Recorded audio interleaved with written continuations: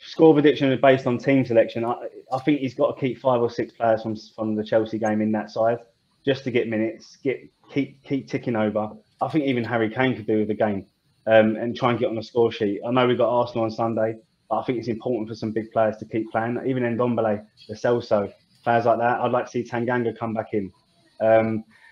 If we play a semi-strong side mixed with a couple of fringe players, I can see it being a draw after 90 minutes and dreaded extra time. That's my gut feeling. My heart, I'd love to say 2-1 Spurs, and get out of there and get through to the next round. I've just got this feeling it'd be 1-1 after 90 and go to extra time. But then I don't know what's going to happen after that. We'll see. Oh, I hate that. I can't cope with that. But Mitch, what's your kind of thoughts? I was thinking the exact same as Cookie, to be honest. I got a feeling that we will play a relatively strong team, which we should, because we should go for the win, and it's a cup competition. You know how the chairman feels about that and how us as fans feel about it. Again, I have to agree with Cookie. I feel like it could be a draw after 90 minutes and we could see extra time. You know, it might even be a similar sort of game to that Everton game, if you remember last season. Just like goals everywhere. I could see it being something like that.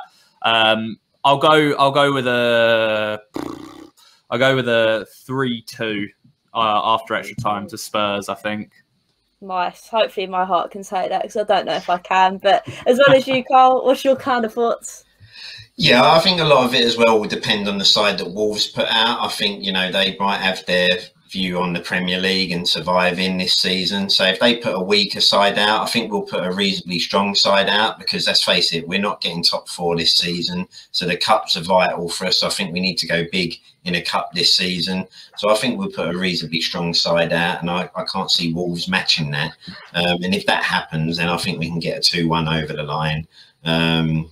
But my fear would be if we kind of go weak and Wolves go reasonably strong, then I think they'll brush us aside. But I can't see it. I think Premier League survival for them will be their main goal. So I think we get through this 1-2-1. But it won't be a pretty game to watch, but it never is it, when it's Spurs, unfortunately. You're always behind the sofa and, you know, peering through your fingers. Take anything just to get through, yeah.